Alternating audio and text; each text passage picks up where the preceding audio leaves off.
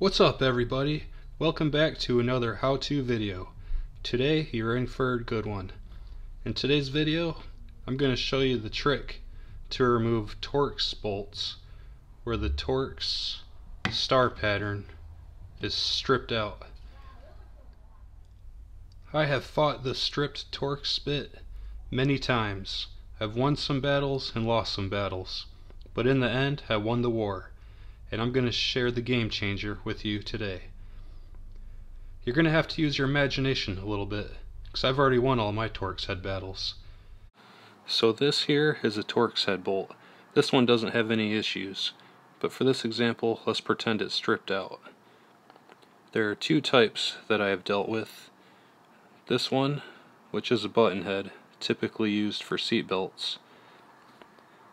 And then this other style, which is the flathead, and it sits in a countersunk hole, so the top face of the bolt is flush with the top of the material. So imagination time. Let's pretend both of these are completely stripped out and the Torx socket will not work in them. Now let's thread them in to our material. Thread it in and thread it in, and now they're rusted in and stuck. So the first go-to trick I would try is to get a set of channel locks or vice grips on the button head. Sometimes you have room to get them on there and turn them, and you can just turn it right out of the hole. But it won't work on the flathead.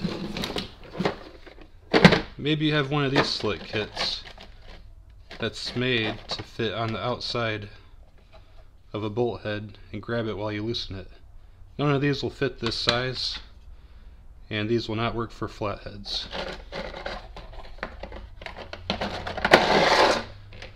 And then there's always the good old easy out, which I have mixed feelings about. You can see all my small ones are missing or broke, if that tells you anything. That's where you drill a hole down through the center of the bolt, and then you use this, which has reverse flutes on it, so when you loosen the bolt it embeds itself and tightens it inside of the hole, extracting it. But that's not what we're talking about today. I'm talking about bolts that are rusted, stuck, the Torx is stripped out. What do? The good news is that I have a no-fail solution for you. The bad news is that it requires a welder, but let's keep going. First, you get a nut. You find one that'll fit on the top of the bolt.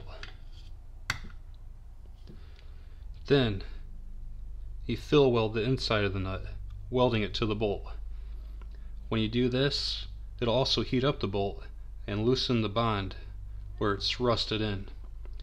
Then with the nut welded on, you can get a proper socket wrench on with some leverage and turn that baby out.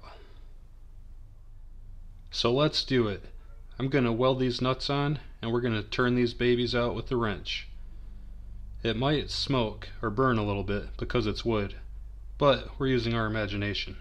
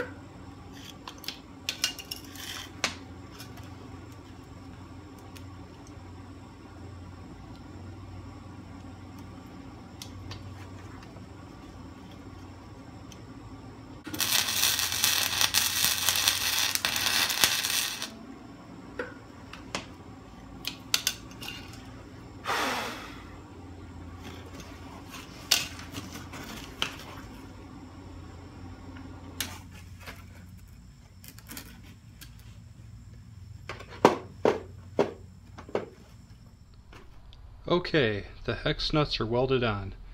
Keep in mind that they're very hot, so don't touch them. Now with the hex nut in place, we can get a proper wrench on them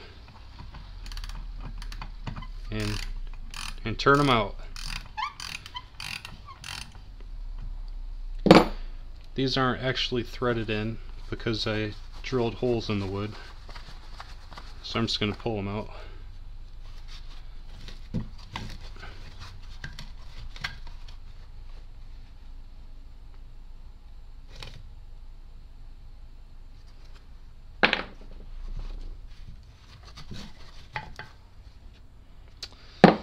And next, you want to stick around for this. To finish the Torx bolt dilemma, I once heard some very good advice. Go to the hardware store and get yourself some good hex bolts. Now I'll reveal the proper way to finish this up. Go to the hardware store and get yourself some hex head bolts. Apply anti-seize to the threads so they don't get stuck again.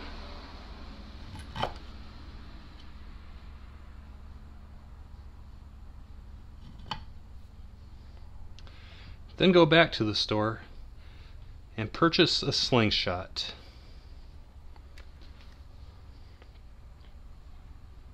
So you can shoot the Torx head bolts as far away from you as you can.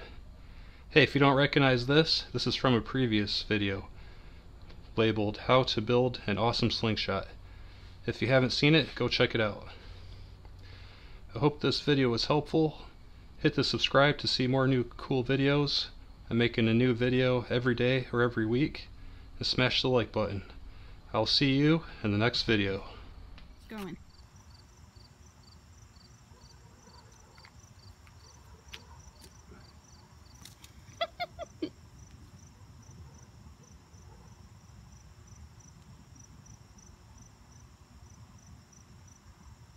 There's always something funny at the end. Oh, okay. And shooting these in the forest is the funny thing this time.